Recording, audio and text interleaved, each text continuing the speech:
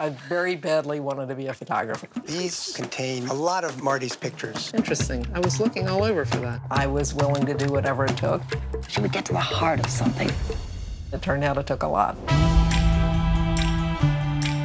Marty's photographs change visual culture all over the world. She's an icon. She's just out there all the time. Come on, smile.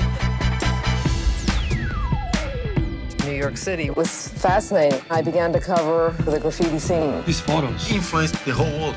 She's with us from the beginning. It was a global phenomenon. Marty has her own unique perspective on things. It wasn't always easy for her to get the attention that she deserved. I was the first female photographer at the New York Post. My assignment was look for cleavage. She likes travel, adventure, and a little bit of danger. Are they gonna put me in jail for this? Of course they will. Move, move, move. Marty Cooper's camera captured the corners of life which are often forgotten about.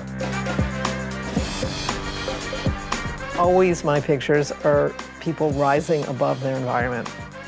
And that's what I like.